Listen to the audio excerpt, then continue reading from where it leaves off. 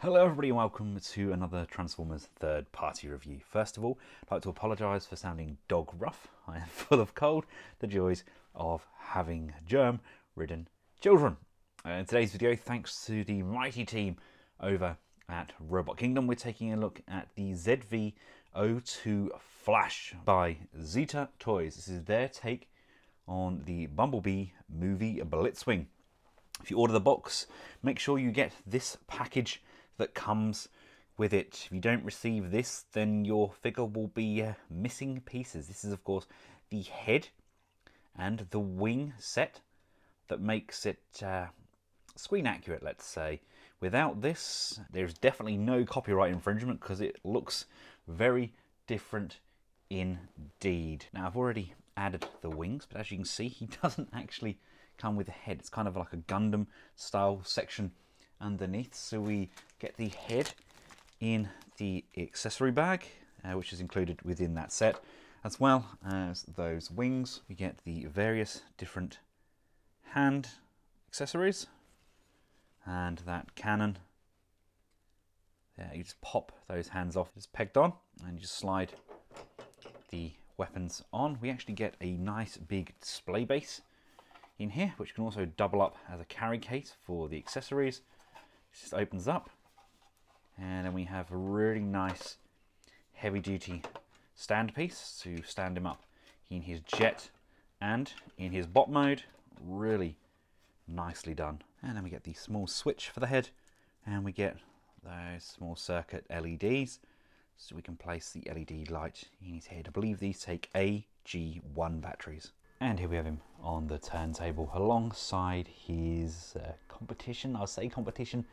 It's basically designed on the older version of the Zeta design. It was sold on, make a little bit of money whilst they make this version. Very similar, but definitely not the same. Zeta have gone for the we're going to avoid copyright infringement. The other version, not so much.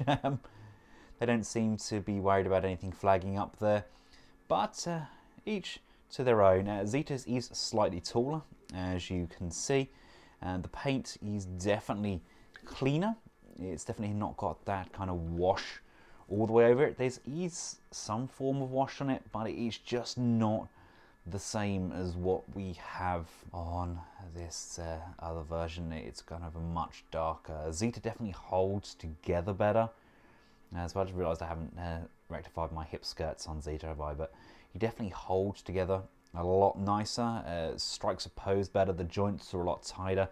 He's a much heavier figure. I'll actually weigh these afterwards, but overall, I don't think you're going to be disappointed with whichever route you took. But personally, just for stability and how he holds together, I think Zeta wins this one. Now, there are definitely parts that I prefer one over the other. To be honest with you, I prefer the shoulder mounts on this version. These definitely stay up a lot better. These are quite loose on the Zeta. There's nothing a little bit of Kiki won't fix. Also, the head, I tried the AG1 and ended up having to use something a lot smaller because the battery just didn't fit in the little mounts. The mount itself actually split at the sides, so I've had to use some slightly smaller batteries. I can't even see the numbers on them, they're so small. But if anybody does manage to find out what battery that actually is that fits in these, then I'll pin your comment to the top of the comments thread on this video. But I mean, there's definitely a lot going for both figures, but I still stand by that I prefer my Zeta. I mean, Zeta you can pick up and play with. He's a big solid lump. This one just doesn't really stay how you want him to. He looks the part, but it's just that little bit of extra De Niro that they skipped on production that really does make the difference between these two. I mean, don't get me wrong, the paint and the like the panel lining, etc. on this is absolutely superb, but Zeta's holds together. And here we have him alongside the 3A Prime, 3AB and the Zeta B. Definitely a much better scale in my opinion. It's not a very flattering angle I've got him up there. It makes him look like he's got a very kind of telegraphic neck, but he doesn't. He is very much as he should be. But yeah, that's definitely, in my opinion, especially going by my Mike Lorber scale chart, that scales pretty darn perfectly. Now getting up close and personal, loving that sculpt on the head there. Those eyes really look like they're burning, don't they? Love the detail on that canopy. And you've got that gold speckled paint on the chest.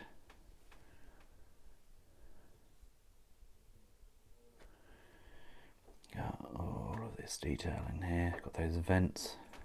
Kind of a nice grubby off-white on everything there. Nothing's really pristine. Down to the legs, a lot of heft. Needs to be a lot of die cast in there. Actually got some light panel sections, spaces for the lights to go in the back of these thrusters as well, I believe.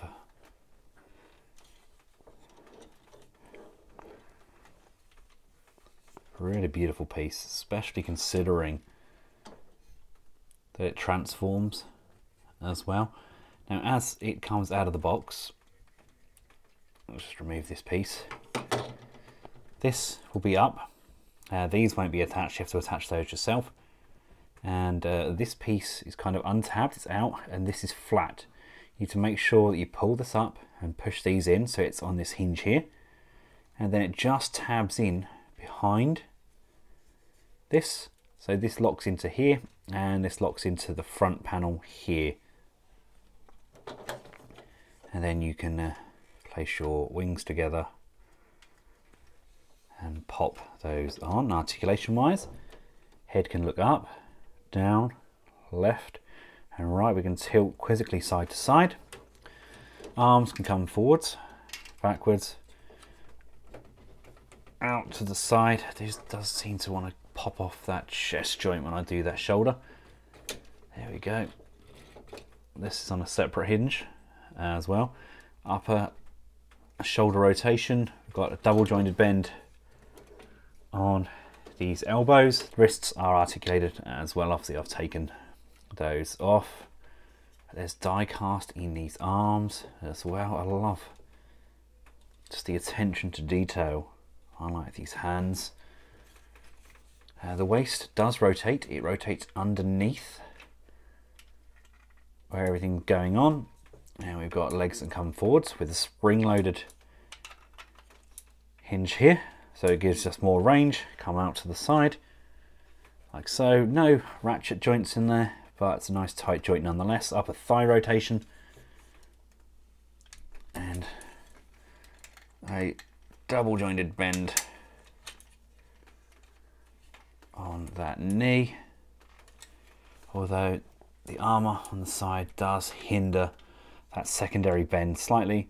And we've got pivot, and we've got some up and down on those feet. To get the full use of those legs, you really kind of need to remove these rocket tabs from the back there. I mean, if you have them mounted like so, then you could probably get away with it, but they're only a little added on extra anyway. To get that full range, you just need to remove those up so then you can get both those bends on the knee. There's something about them, isn't there, when you get that little bit of dynamic range on those legs, move the waist slightly, really does kind of leap out.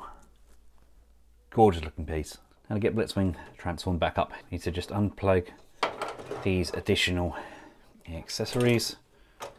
Now we need to pop his hands back on. Rotate the lower forearms.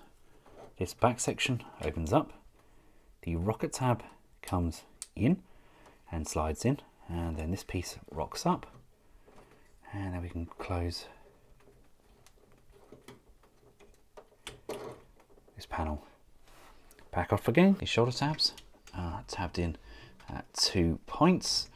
So it's at the back here using that tab, at the front here using this one. Need to fully extend those. So again on this side, untab those in the 2 points. So untab from the front and then from the back, like this. This panel here just untabs like so, pulling this back panel piece down. There we go, it's just going to drop. These are going to come upwards as this goes down and bring those up into the center, and then just move these out so this can flop down like so. Open up these panels, and for the purpose of this video, if we could pretend that I actually had these out in the first place, which I didn't, I just need to pop those back in, and this bit is going to kind of just push out of the way. That's like the turbine sections, which in turn going to lift up and come up on this hinge. This comes all the way up, and then that's going to come down, and that's going to come down like this, and then just push in. And looking on the underside, these come down,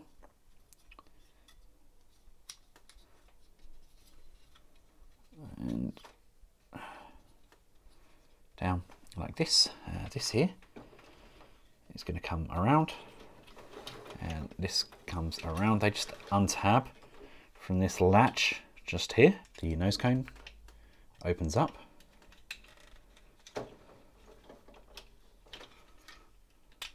like so. This piece is going to flip. Move the arm out of the way so we've got room to work with.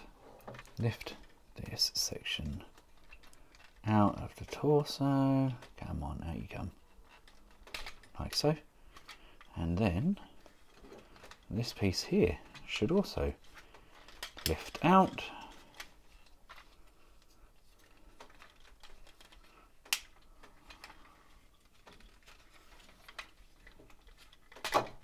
There we go. Which separates the centre half. So much going on here. The head can come up, push, and as we push, this is going to come down. So the head is now at the base here. This opens up. There's a nose cone in here, which we can bring outwards, and then we can just close that piece back off. These line up. This is going to come up like so. This is going to come around. This is then going to come in to the void between the two.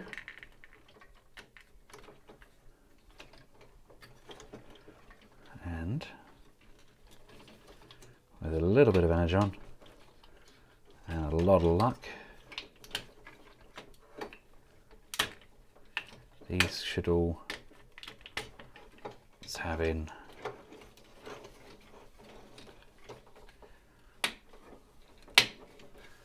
together, forming the top of the jet. Rotate these shoulders up and over, and this shoulder up and over. So we've got access to the underside. Plug this piece in. This is going to rotate, come around, slide, and tab into the side of the jet. Do the same with this side. Bring this around, rotate that, push it in, slide, push, and compress, and that all stows away in there wonderfully. Really nice fit. This tab lifts up, and these are gonna unlatch. So it's the latch is here. Bring that down, so it opens up the entire lower arm. Basically, what we need to do, you need to flatten this piece, and this is going to roll. And as it rolls, it's going to rotate through the void, like so. And as that comes through, this is going to come up like this and in.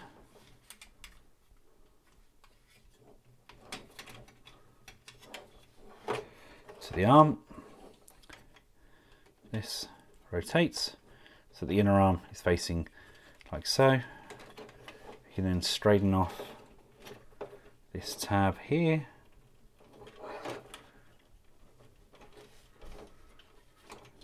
And then this is going to come back up and collapse, and this is designed to go over like so. And it's this hinge here that you're looking at. So you've got the circle here, and it goes forward and up like that to the angle, so that when you drop those back, they'll form the side pods on the jet. You then want to move the upper torso piece around like this. Now I've just taken this wing off so you can actually see what we're doing here. You don't have to take them off for the transformation, although I actually find it a lot easier. You want to open up the backs of these legs, and you want to extend those pieces out. There's going to form part of the side of the jet, and then these panels at the base of the leg, these are going to open up as well. This bit here is very, very similar to the other transformation, only it's a little bit more refined in my opinion. This panel on the back of the foot, which forms the heel spur, that's going to come up and compress.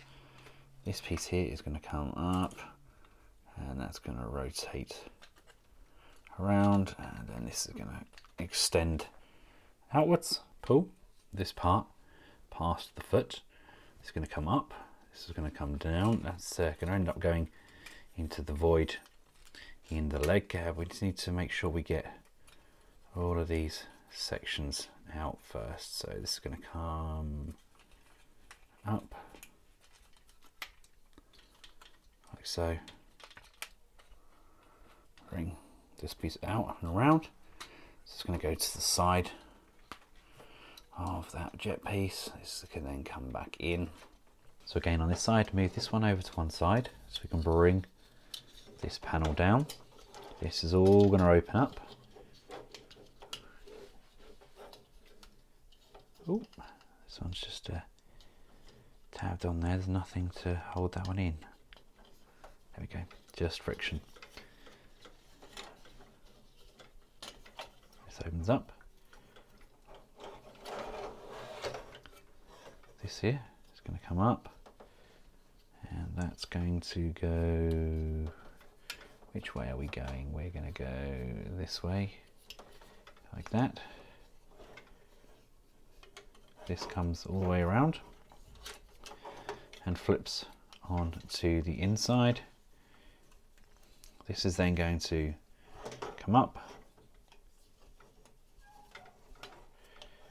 and this goes the other side of here, so that when this forms the rear, this is going to be on the right side. So let's bend this one up and down and out of the way, so we've got room to work with.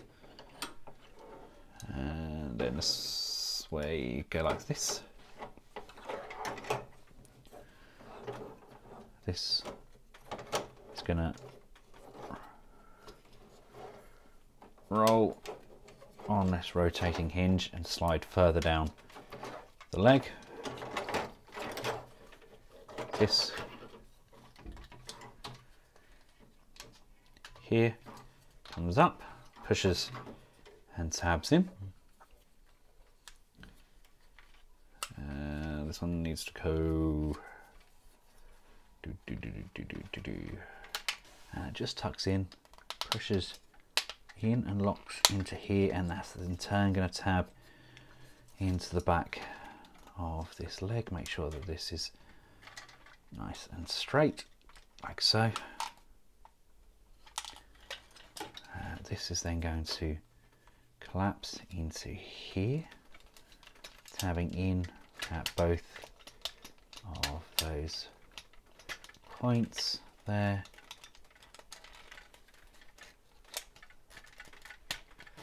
And there. This is going to come up. This compresses down into that void, and this comes up and tabs in.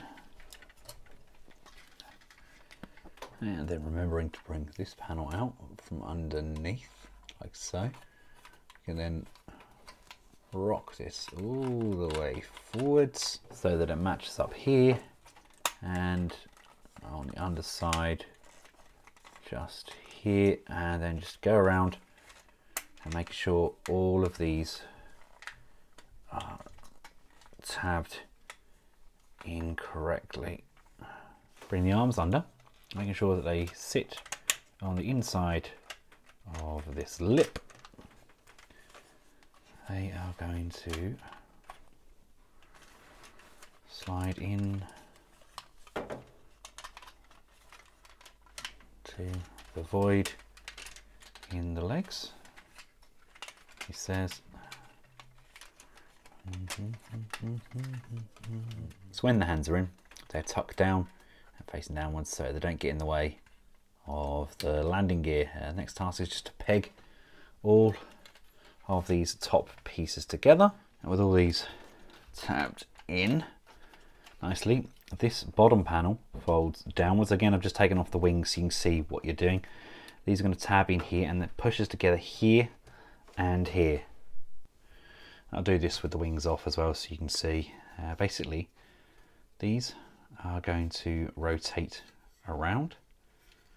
That's going to get caught there, isn't it?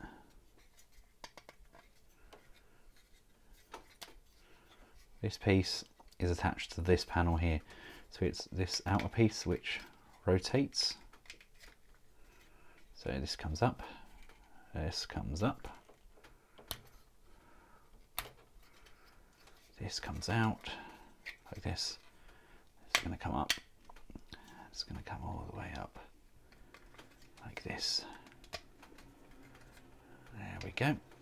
And then this is going to come all the way onto the end, and then this can just tab in to the side. Like I said, you can do it whilst it's attached, and then where that wing comes down, this is going to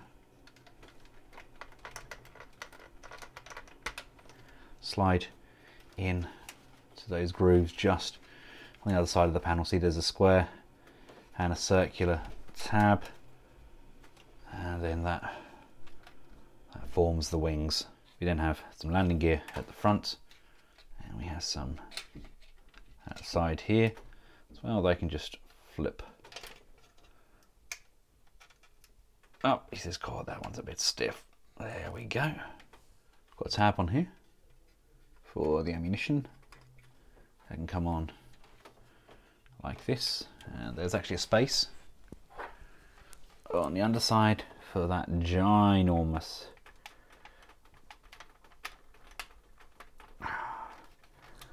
extra rocket, extra bomb to drop. So there we go, it's all starting to kind of be loaded up, and the wheels are just big enough to avoid any clearance issues. So we have him fully transformed up into his vehicle mode. That's a really nice jet mode. I like how that's come out. It's very close to his screen model, in my opinion. I haven't just quite got those tail fins sitting correctly, have I? But I like the fact that we can have the additional ammunition underneath, as well as that kind of missile. It's really nice. See, if you're going to want the correct decals, then you may have to go somewhere like Toy Hacks and see if they do a kit for this, which I'm sure they will. That's the sort of thing that they do. But this is a really nice looking piece. Genuinely very impressed with it. Zeta have done an amazing job. It is better by far in comparison to their version 1 that they sold on. I'm glad they made that decision, because this really is a beautiful little jet. It's a good looking jet as well, isn't it? Really didn't get enough screen time in its jet mode in the movie, I don't think. I do love me some jet formers. Again, there's still that argument whether or not this should ever have been Blitzwing, whether they should have stuck with this being Starscream just due to that awesome Starscream color scheme. But that's another argument in itself. As far as jet modes go, this is pretty darn sublime. And finally, if you want to mount him on the display stand, move that center rocket to these holes at the front here, so you've got space at the rear. And then we have him on his base.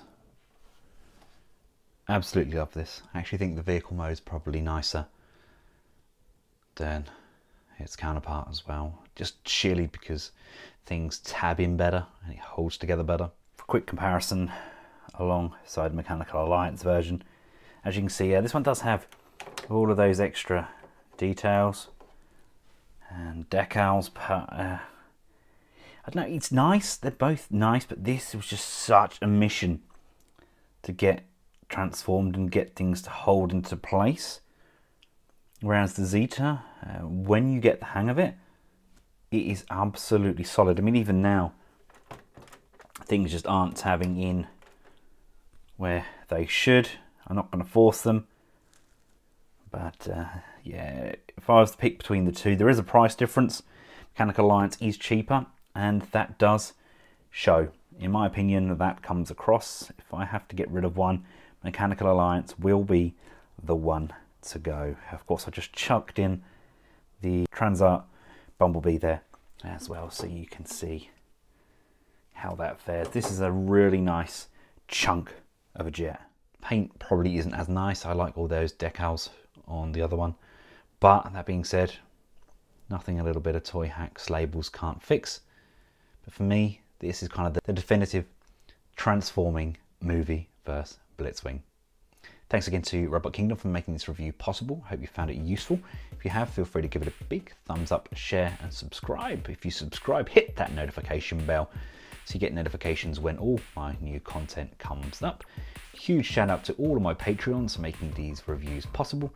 And until next time, for myself and Zeta Toys ZV02, Flash, good.